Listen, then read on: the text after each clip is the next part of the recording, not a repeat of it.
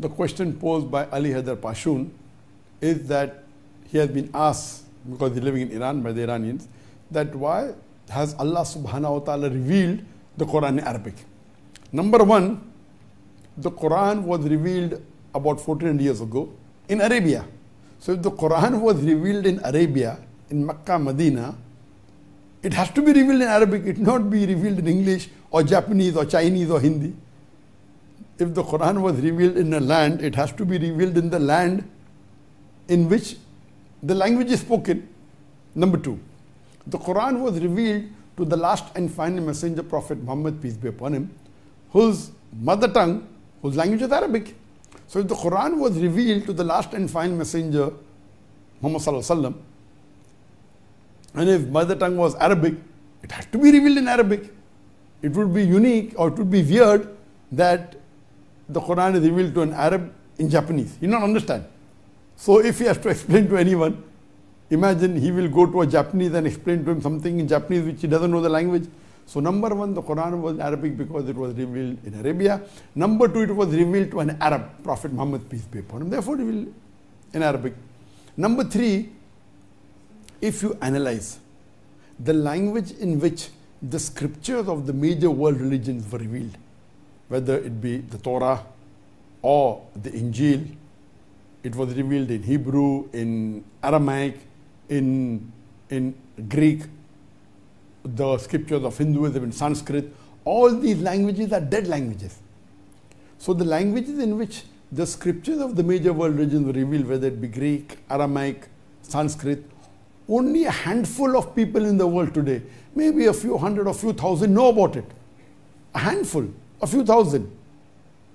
These are dead languages. It's not spoken by the masses. But the glorious Quran, which was revealed 1400 years ago, it was revealed in Arabic, and today Arabic is a living language. It's a living language.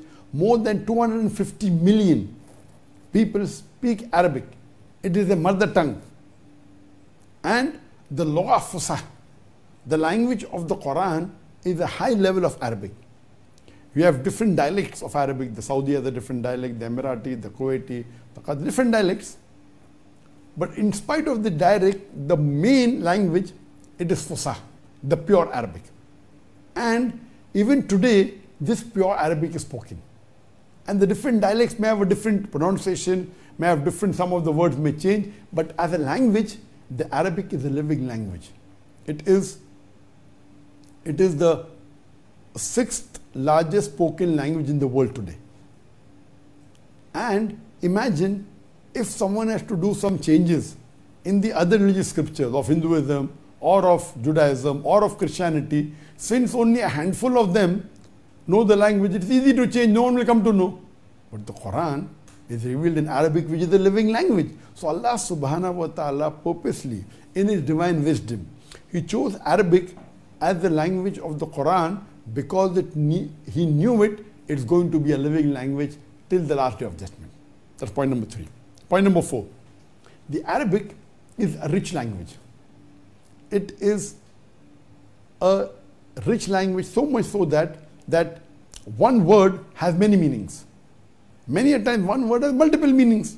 For example, the first two verses of the Quran to be revealed, Iqra bismi rabbika alladhi khalaq, khalaqal insana min alaq. Iqra is an Arabic word which means to read, it means to recite, it means to proclaim. So one word, the first word to be revealed in the Quran was Iqra. It means to read, it means to recite, it means to proclaim. And all three meanings are valid. Rabb, Ikra bismi rabbikal Rabb. Rabb means Lord.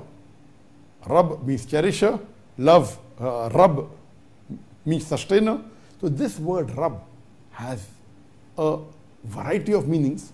In one Arabic word, if I have to explain in English, I would say it is Lord, cherisher, sustainer. Ikra bismi rabbikal ladhi khalaq, khalaqal insana min alaq. Alaq. Alaq, as I said, is the Arabic word which means a leech-like substance.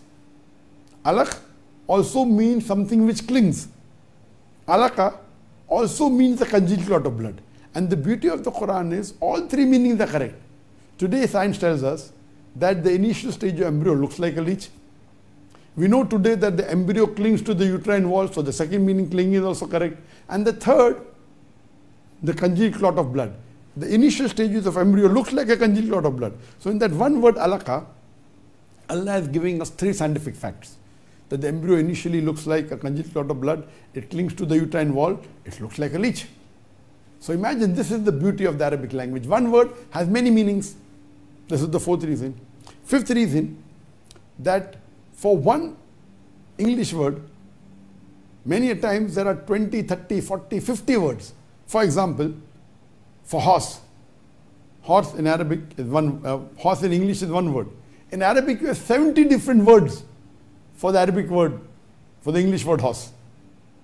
Lion has various words. So one English word, you can say in 20, 30, 40, 50 different words in Arabic. This is the beauty of the language. Number 6. Number 6, the Arabic language is divine. It is pure. It is phenomenal. So much so that, point number 7, if you read the Quran, the more you read the Quran, the more you enjoy. Normal book, you read once, twice, thrice maximum. After that, it's boring. Same thing what to read. The beauty of the Quran is, the more you read the Quran, the more you enjoy, the more you understand. That same verse of the Quran can satisfy an intellectual, even a common man. Because that one word has various meanings. So it satisfies an intellectual scientifically, it satisfies the layman in a different way. That is the beauty of the Quran. It is a universal book. The point to be noted, point number 6, that the Quran, when a person reads, a layman reads, he enjoys, an intellectual reads, he enjoys. Point number 7, the same Quranic verse has various meanings. The more you read it, the more you enjoy it, the more you learn, and the more you get hooked onto the Quran. Point number 8, the glorious Quran, the Arabic script, if you compare to the other languages like English, the Arabic is more concise. For example, if I have to write Muhammad in Arabic, it is Mim, Ha, Mim, Dal, 4 letters. If I have to write in English, Muhammad, M, U, H, A, M, M, A, D, 8 letters. The space taken is much less in Arabic. The letters is the alphabets are much less. We have Fatha Dhamma. The ink required is less. The page required is less. So if you do analysis, the Arabic requires 1/3 to 50%.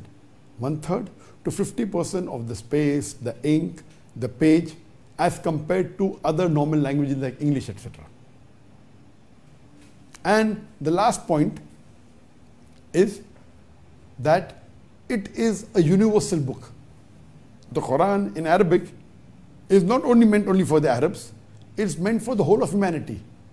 Whether you're an Englishman, a Frenchman, or a Japanese, the Quran can be translated. Though the language is very pure, it's an untranslatable book. But whatever translation you have, it can be given to those who don't understand Arabic. It has a lot of information. It has information of how to lead your life.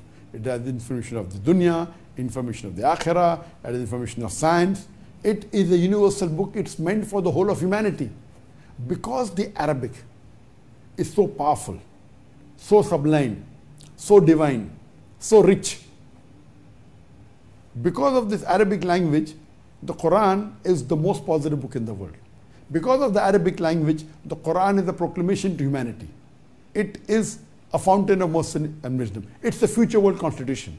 It's the fountain of mercy and wisdom. It's a warning to the heedless,